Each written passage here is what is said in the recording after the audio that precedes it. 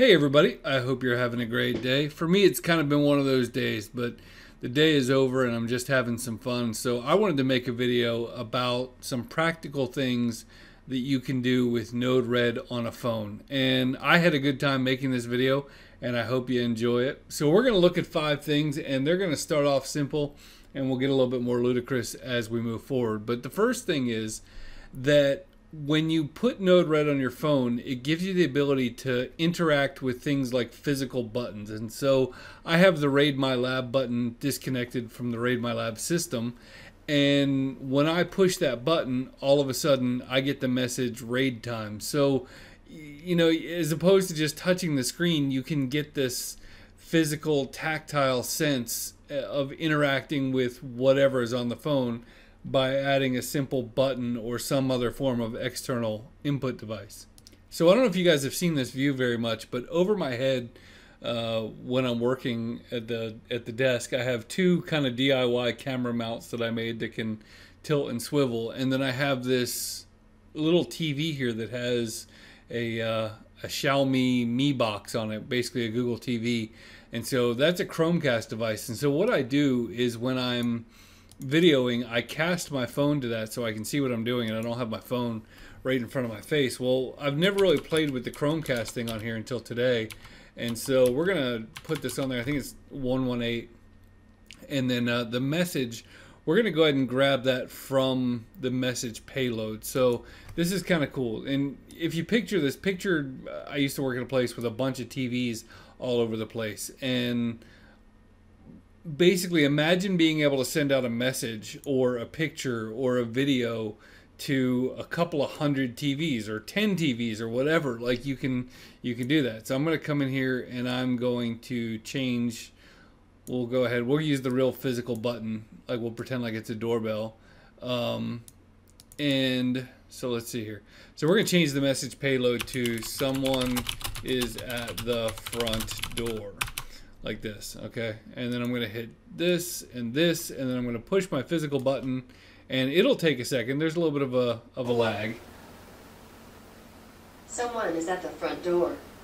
And I mean, basically 2 seconds later, the TV was able to broadcast that. Now, if you click in here, you can send any kind of media. You can send an image, you can send a sound file, you can send a video file, and you can cast it to the screen, and you can even set the volume of it. So that's a very, very powerful thing, and I think it's pretty sweet. Hey, so I don't know if you remember, but back in the beginning of the video, I shared that I was having a bad day. And I'm not sure about how your bad days go, but when I have a bad day, it is usually bad from the moment I wake up to the moment I go to bed. And so I was in the middle of recording that last section 3 and 4 and 5, and my mic preamp died in the middle of recording, and so the audio was basically unusable. And so I figured that out when I was back editing the video, and then I went back in and I used some software and spent about 2 or 3 hours just figuring out how to overcome that. And then I started recording section 3 again, and the mic completely died in the middle of recording. So here we go, attempt number 3. So one of the things I do is I back up all these snippets, and I'll share these next 3 with you. The first 2 are pretty easy, but I'm going to share the next 3 with you in the description of this video. So if I go to File and Import, which is what you would do, and I paste it in there, I'm going to get this flow. And just to kind of give you an idea of how this works, basically I'm just using this start node to start, and then on an interval of every, let's just say 1 second, it's going to re-trigger. And what that means is that every 1 second it's going to poll all of these sensors. And so I did these a few different ways to kind of give you some examples of things that you could do. But what I did here was on this one, if you go to the info, let's look at this here. So if I click on just this one, I go to the info, it's telling me that the intensity of light is going to come in under payload intensity. So in case you ever need to use this in a function, what you do is you say message payload equals message.payload.intensity. And basically what that does is that takes this and flips it up into here and basically makes the message payload itself the value that you got from that light sensor. And then we're going to just send that over here, and the value is what's going to go on that gauge. In fact, I think it goes higher than that. So let's do 300. So the next thing you can do is, if you look at these, they tell you that the outputs are payload.x, payload.y, payload.z, and that is the amount of acceleration in meters per second squared. So when we do this, the other way you can do it is, instead we're going to say that the value format is going to be message.payload.x. So in other words, you can just take this and obviously add the message in front of it, and you can put that here as message payload X, and you'll see on this one I did message payload Z. And so basically you're going straight from the sensor to Node-RED dashboard, and the same thing happens down here. So we're going to copy this, and we're going to paste, and I'm going to change red to API UI, and then now you'll see that we're getting these readings. Now the decibel thing is not working on my phone right now. It was, but it's not now. So I don't know. I no idea. But anyway, you'll see it. So right now I've got the phone pointed toward my right, and if I flip it around to my left, you'll see that this magnetic heading changes, and I'll go flip it the other way, and it'll go back up to 300 and something. And so yeah, all these sensors, I'm going to tilt the phone. I'm going to point it toward the screen so it gets more light intensity. I'm going to turn it upside down so it gets no light intensity. And we've got the battery level. If I were to plug it in, we would get the this switch would automatically flip and stuff like that. So thing number 3 you can do is you can interact with these sensors. So you can make your own little gestures. You can make your own thing where, if you did I leave the light on in my office? Did somebody move the phone? All those kind of things. You can basically turn your phone into a bank of sensors to tell you what's going on in that area. So 4 and 5 are where it gets really interesting. And so we're going to start simple, and we're going to get more complicated. The fourth thing that you can do is you can use your phone as a text-to-speech generator. So what we'll do is we'll go to File and Import. We're going to import a relatively simple snippet.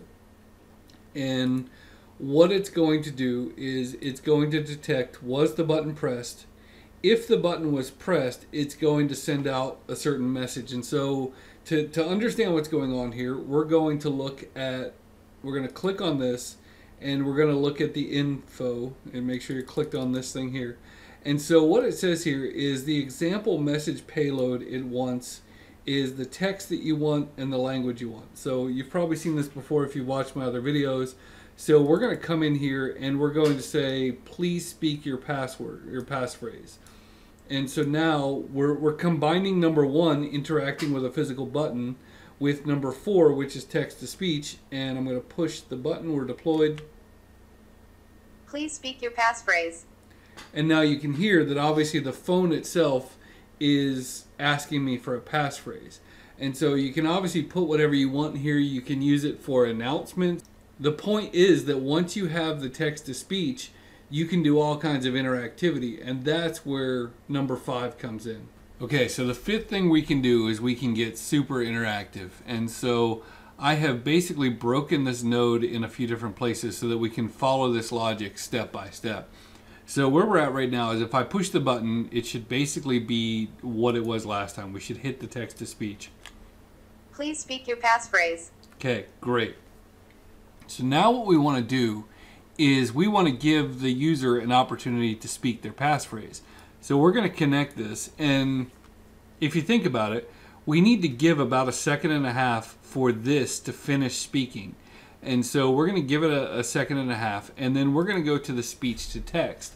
And if you look here, then it shows you in the example that you can set the language and the number of matches and all that kind of stuff. And so in this situation, we want to be really loose with the matches. We want to have a good experience, so we want to try to grab as many samples as we can possibly grab. So what I'm going to do is I'm going to put a debugging node over here before we go any further, and I'm going to do this. I'm going to deploy, and I'm going to push the button. Please speak your passphrase. Testing 1 2 3.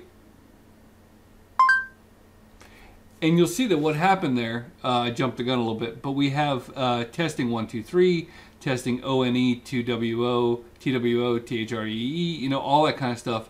And so this allows us to deal with the fact that it may not be super accurate. So great, just trust me on that one. So we're going to come over here and we're going to drag this down here. So now what we want to do is we're going to double click this one, and this is kind of interesting.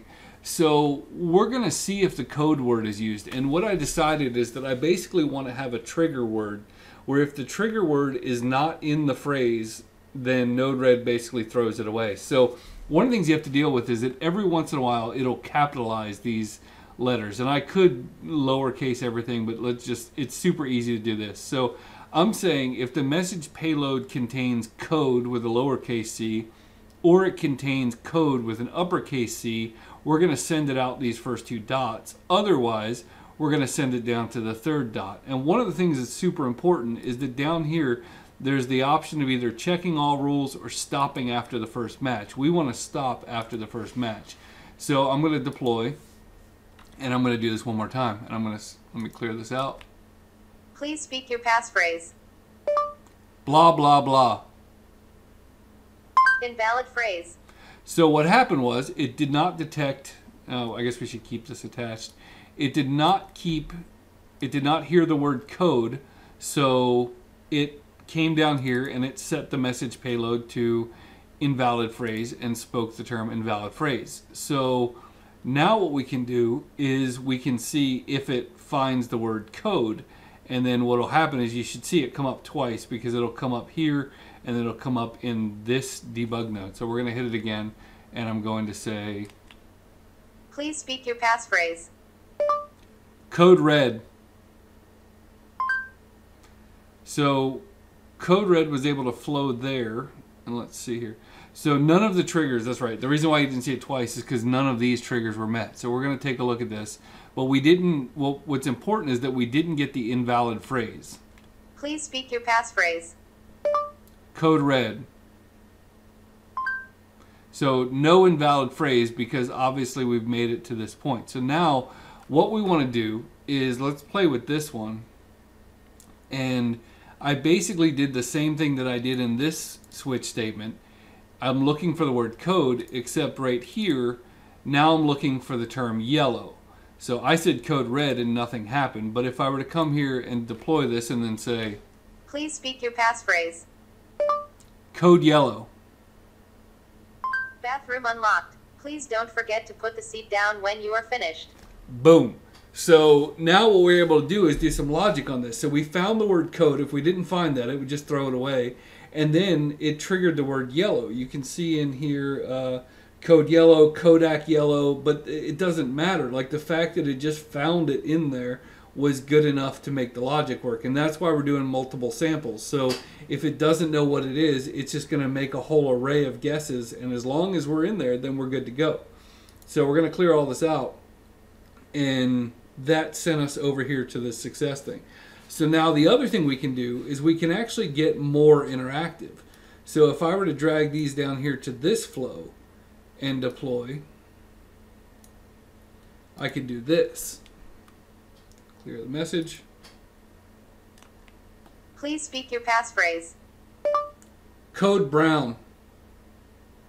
Please state your name. Daniel.